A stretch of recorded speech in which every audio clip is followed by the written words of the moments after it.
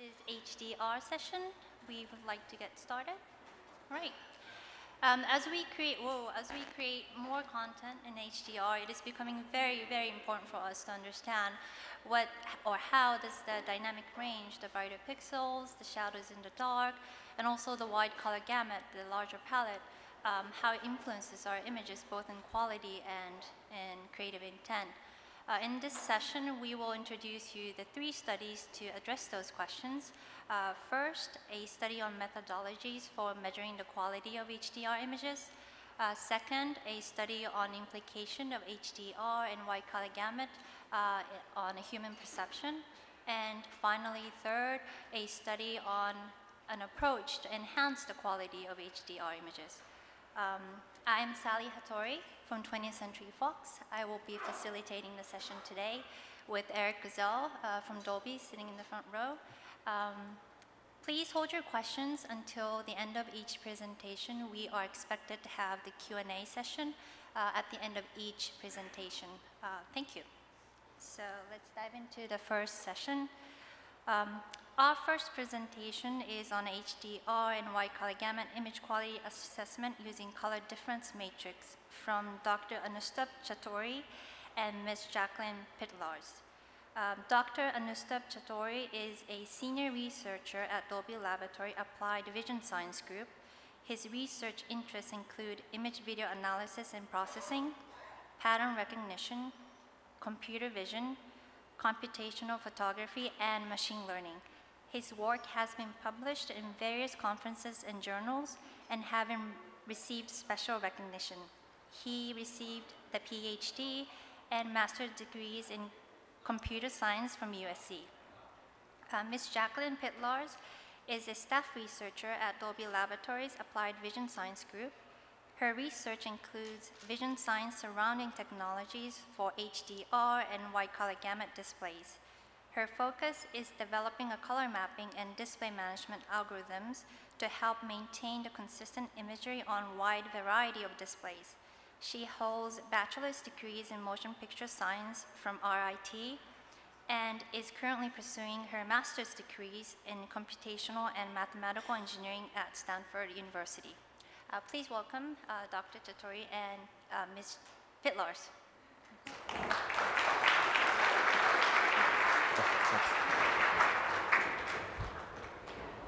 Hello, everyone. It's nice to see you all. I want to start out by just clarifying what we mean by high dynamic range and wide color gamut. Essentially, if this was an SDR image, an example of what an HDR image would do would look something like this. So we're not necessarily talking about a brighter image. We're talking about more detail in the highlights and shadows, more detail in the color saturation. For high dynamic range, wide color gamut images, images may be intentionally degraded. This might be because of bandwidth limitations for chroma subsampling, compression, bit depth, and it might be because of compatibility. Maybe we've done some tone mapping, maybe we've done some gamut mapping. What you might not have noticed is that I've been changing this image throughout the time. And in reality, it's those small changes over a long period of time that can result in a very large change. And color difference metrics can be used to quantify this amount of subjective change. And that's what we're going to be talking about here today. Typically, color difference metrics were analyzed using something like this, color patches. For high dynamic range and standard dynamic range, this assessment has been done many, many times. But for high dynamic range and wide color gamut, this hasn't really been done for natural imagery. That's what we'll be focusing on today with publicly available databases. The color difference metrics that we'll be looking at are the ones listed here. We'll start with 2 metrics that are defined by CIE, and these are both based on the LAB color space. We'll also be looking at 2 more state-of-the-art high dynamic range models for measuring color differences. And I'll start by describing a little bit about these color difference metrics and the spaces that they're involved in, starting with CIE LAB. LAB was designed to be perceptually uniform.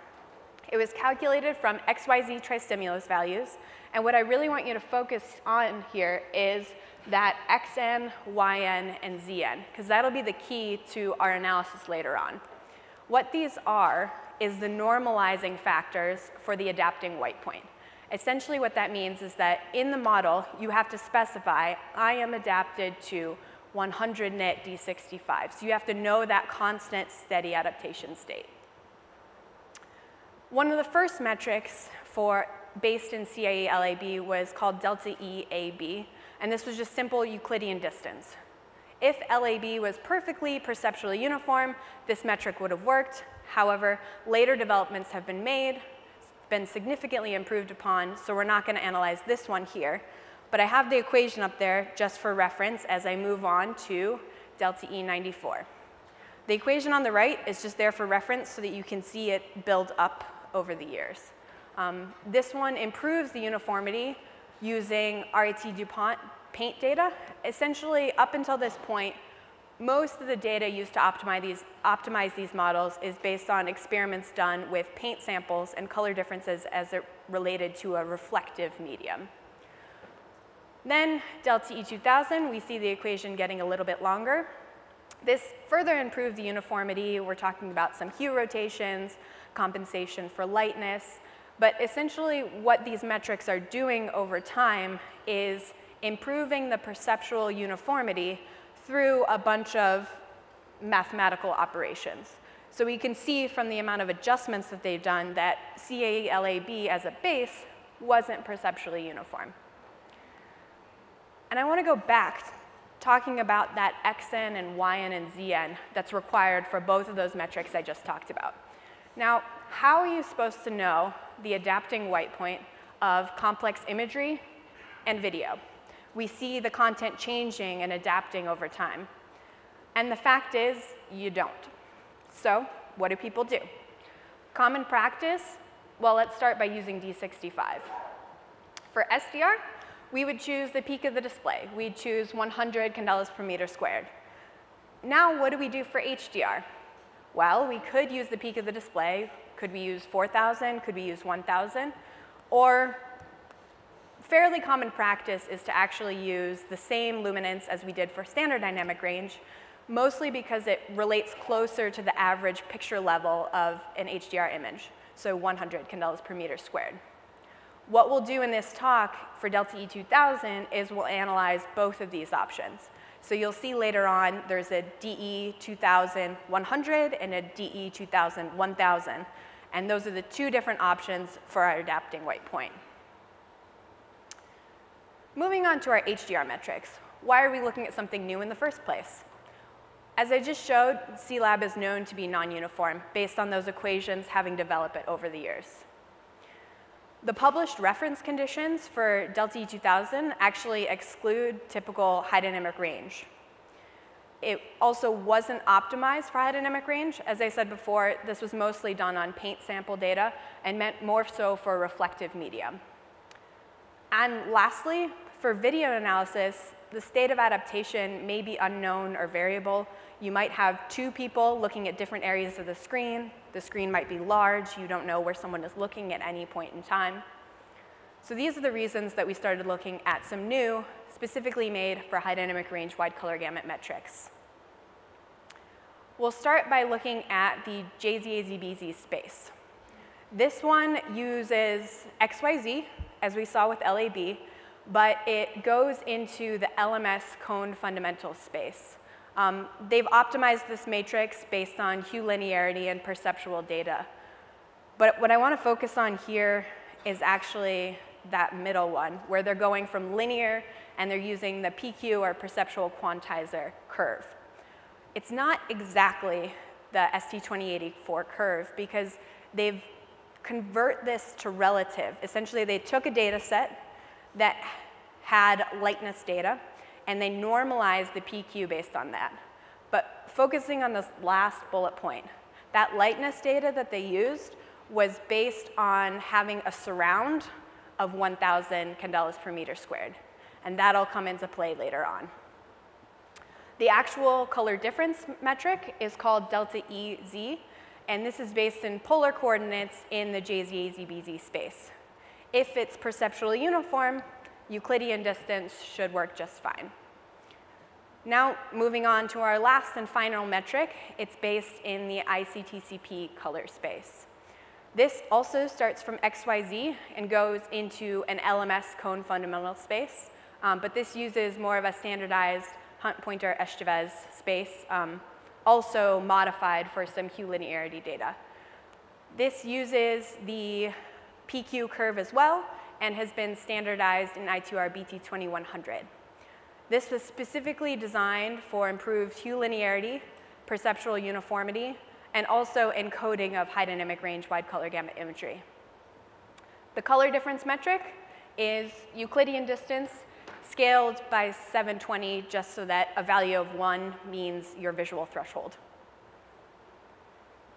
So again, to recap a little bit, Delta E94 and Delta E2000 have that user-defined static adaptation. Do we pick D65, 100, 1000? Now, Delta EZ kind of used this baked static adaptation because it had that lightness data based on 997 candelas per meter squared. And I haven't really covered Delta EITP, but essentially this has a floating critical adaptation. And I want to show you a little bit about what that means. Before we play the DCP, I want to explain a little bit about what you're going to see. What's going to happen is on screen, it's going to have you adapt to a particular color for 30 seconds. Then 4 squares are going to pop up on the screen. Over time, one of those squares is going to start to deviate from the other 3.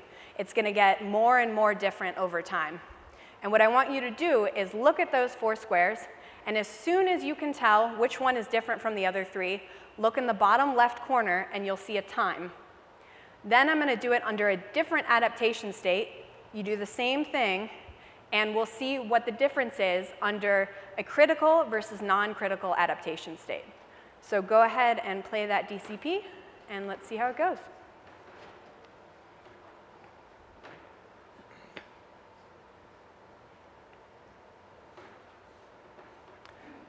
So we'll start with a D65 adaptation. So keep staring at that screen so that your eyes have time to adapt to that D65 color. And in a minute, those 4 squares are going to pop up. One of them will slowly get more and more different from the other 3. And as soon as you've seen it, look in the bottom left corner at that time.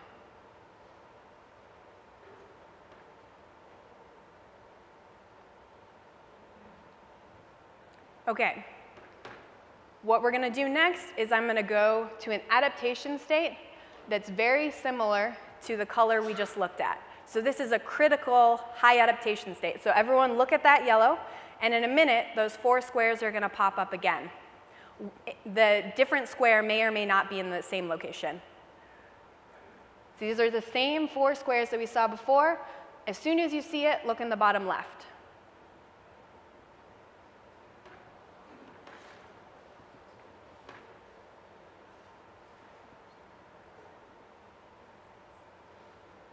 And if we go back to the presentation now,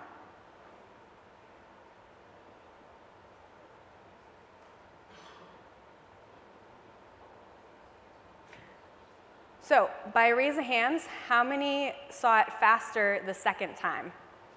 Wonderful. That looks like high majority.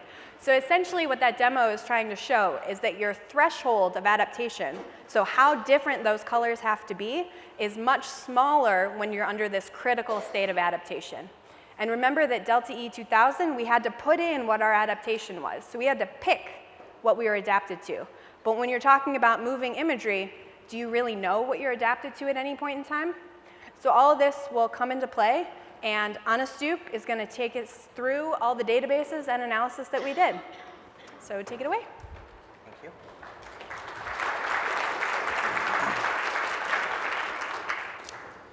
So in order to evaluate these color difference metrics that we looked at so far, we used 5 publicly available HDR and Wide Color Gamut databases comprising of natural images.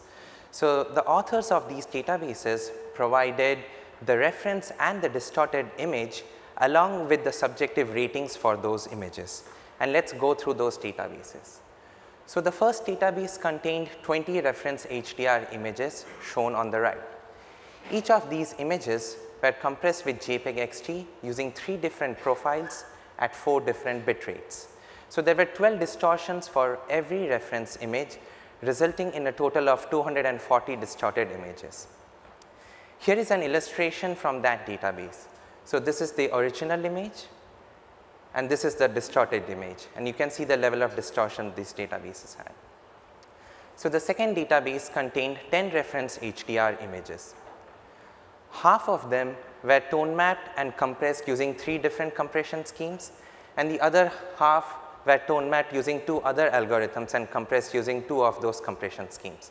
So each of the image were undergo through 10 different types of distortions, resulting in a total of 100 distorted images. So here is an illustration from that database, where this is the original image and this is the distorted image. Note that these distortions are quite severe, but it's not true that all these images in the database are as distorted. They have a wide range of distortions. So we'll have an illustration to show that, where we have this original reference HDR image, and we will focus on this hot air balloon. That balloon is shown there on the far left, and this is distortion with showing the best quality, so effectively having the least amount of distortion. And you can see that it's hard to find difference between the reference and the distorted image. And progressively the distortion keeps on increasing towards the right. And on the top rightmost image, you can see heavy distortions around the sun, and also you can see some ringing or mosquito noise artifacts around the hot air balloon. And on the bottom, you can see some contouring artifacts around the clouds. So these are the kind of distortions that they have, and they span a wide range of distortions. The third database that we considered also contained 10 reference HDR images. So these went through some other types of distortions. So effectively, they had 14 different distortions for every image, resulting in a total of 140 distorted images. So a couple of things about this database and the analysis was that the subjective study for this database was conducted in a high ambient environment of around 130 candelas per meter square, or 130 nits. And the other thing was that the subjective analysis was done without any reference. Here is an illustration from that database, where this is the original image and this is the distorted image. So some of the limitations of these databases were that they did not explore wider color gamut. All the images were within the Rec. 709 color gamut. Also, they did not specifically contain any color artifacts. And the subjective testing was conducted on only one type of display. All of them were conducted on a SMPTE HDR monitor. So to expand the scope of our analysis, we tested on 2 additional databases, which included images beyond the Rec. 709 color gamuts, specifically P3 images that were present in the BT 2020 or 2100 color gamut. They also specifically included chromatic distortions, and the subjective testing was conducted on a different type of display, a Sony BVM X300 OLED monitor, which had a lower black level than the SIM2 HDR monitor. Now let's go through those 2 databases. So the first of those databases contained 8 reference HDR images shown here on the right, and they were distorted using a couple of HEVC compression techniques, one of them specifically to introduce chromatic artifacts, and they also had Gaussian noise and gamut mismatch artifacts. I'll go through those examples here. So here are 3 different examples of reference images, and here are the distorted images, and I'll toggle between those 2. So on the leftmost image, you can see the Gaussian noise artifacts. On the middle image, you can see the HEVC compression artifacts. And on the rightmost image, you can see the distortion resulted due to gamut mismatch. So the gamut mismatch was done in such a way that, let's say you have rendered a BT 709 image and you interpret that as a BT 2020 image, resulting in a more saturated look. The last database that we considered also contained 8 reference HDR images, and these were also 4K images. And these images were also distorted using 3 different HEVC compression techniques at 4 different quality parameters. So there were 12 distortions present for every image, resulting in a total of 96 distorted images for this database. So now we have taken a look at the databases, understood the type of distortions they have and the range of distortions that they have. Now let me explain the experimental, so before that, so here is an illustration of that. So this is the original image and the distorted image. So the experimental paradigm that we had is as follows. So we evaluated the performance by comparing the MOS or the mean opinion score obtained from the subjective study, which were provided by the authors of the databases, with the predicted scores using these color difference metrics. So mean opinion score is measure of subjective quality. So it is typically expressed as a single integer number, maybe ranging from 1 to 5, where 5 stands for the highest perceived quality and 1 stands for the lowest perceived quality. The next thing that we did was to fit a monotonic logistic function to fit the objective prediction to these subjective scores. So this technique is standardized in the video quality experts group, and it is typically done to mimic the fact that high level cognitive processes are required to map the low level perceptions to an actual score given by people. And once we fit this function, we evaluated these models using 4 different performance indicators. So in the interest of time, we will just talk about one of them, the Spearman rank order correlation coefficient, or SROCC. And we found out that the trends across all these models, performance indicators, were similar. So we need not have to repeat the analysis for all the other performance indicators. Now here are the results. So on the x-axis over here, we have the databases, and on the y-axis, we have presented the SROCC, or the Spearman rank order correlation coefficient values. Note that a higher value is better, and in blue, we have shown the values using delta E 2000 at an adapting white point of 100 nits. Next, in green, we have shown the performance using delta E 2000 at an adapting white point of 1000 nits. And the observations that we have here are that delta E 2000 at an adapting white point of 100 nits performs better than delta E 2000 at an adapting white point of 1000 nits. And the reasons for that are as follows.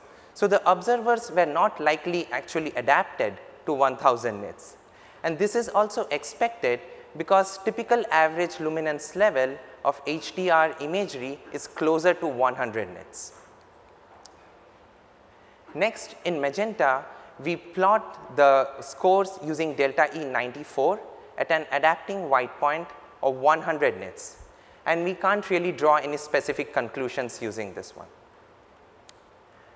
Now in black, we plot the scores using delta EZ, which was a metric that was designed for high dynamic range and wide color gamut applications.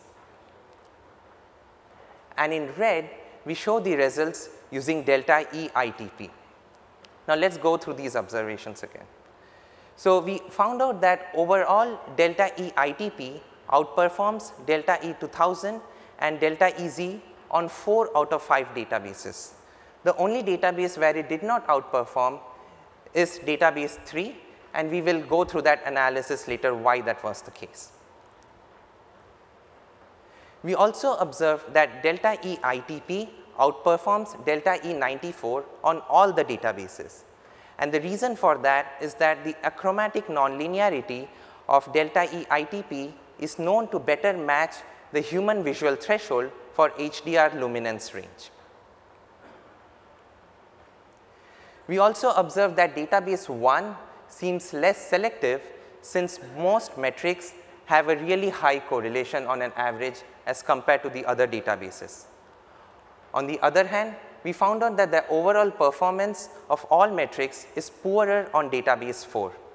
And we believe that is the case because database 4 has a wide variety of artifacts. And some of the artifacts such as gamut mismatch might be clearly visible, but not really associated with quality loss.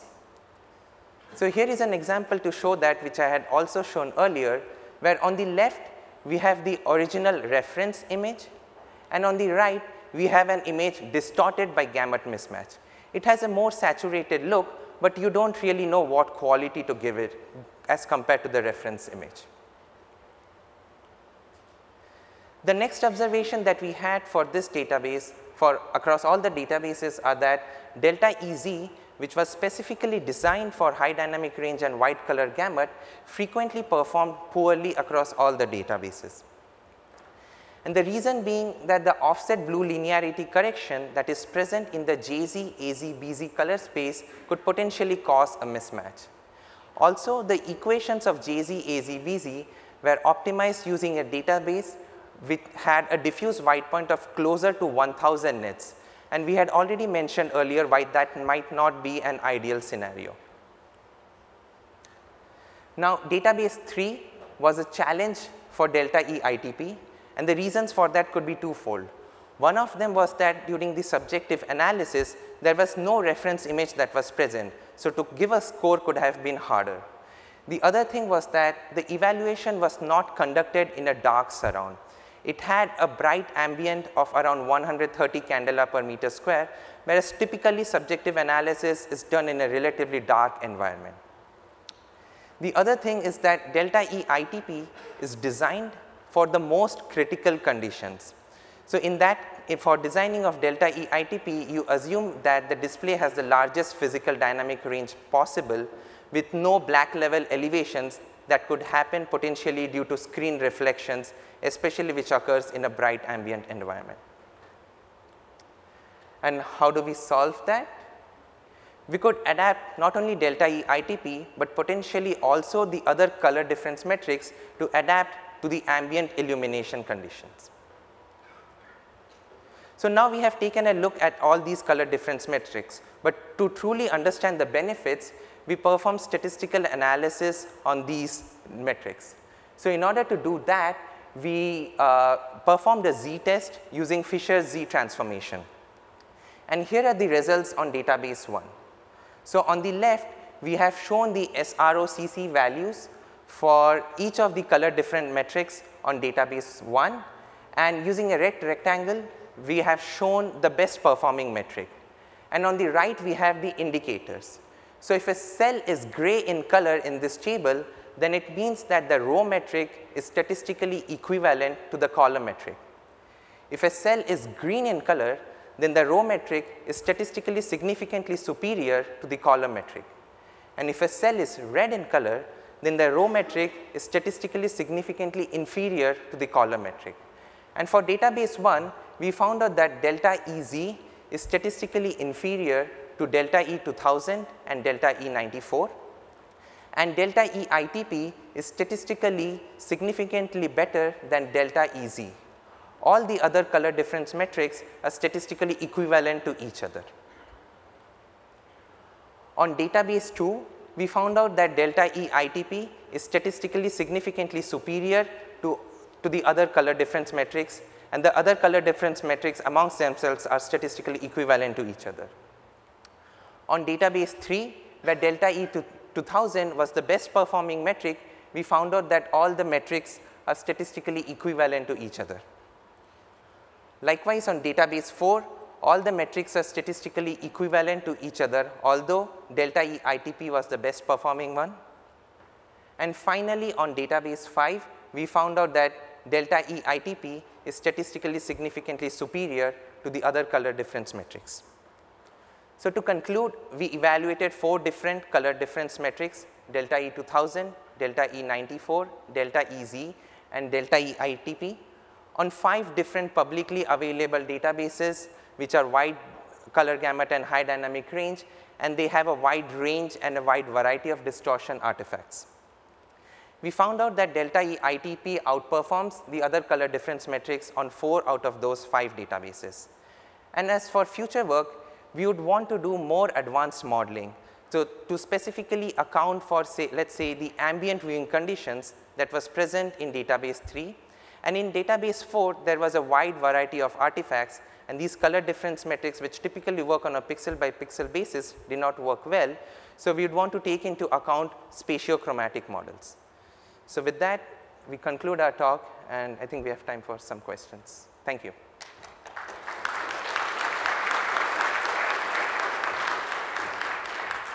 Thank you. Any questions? Any questions for Jacqueline and Anustu?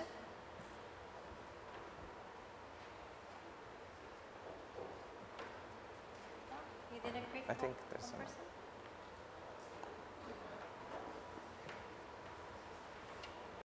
Hi, Winston Caldwell with Fox. So that was interesting, very interesting presentation. Thank you very much. The thought I had is, and perhaps you tried it, but to take all the images and all the databases, put them together, right, and maybe separate them by the different distortions and the different compression algorithms, and then try these different delta E metrics on those sets. I wonder if you've thought about maybe doing that way, because then you would have, you know, a single set would have many more different images, right? So I just wonder if you had any thoughts about that. So we have not tried doing that, but one potential problem is that we obtain these databases from different authors who had different scales and potentially different ratings. So there has been some work in trying to align the mean opinion scores of these different databases. So you introduce additional variability to the system, but it is something that we could consider doing. 1 minute, one more question. Can I ask two? The first one's really simple. Sure. I think I just missed it. Was the delta E for an image just the mean of delta E at every pixel? Correct. Yeah. Yeah. And so at the end you mentioned, okay, there's obviously more complex things going on here, like using a spatiochromatic model would make sense. Since a lot of your color difference metrics were equivalent statistically, do you think once you included some spatial processing in there that all of a sudden that might highlight differences between the color metrics? Do you know what I mean? Where all of a sudden one might become more valuable than the other if you had some spatial processing in there? Yeah, that's a possibility, and we are currently looking into that right now.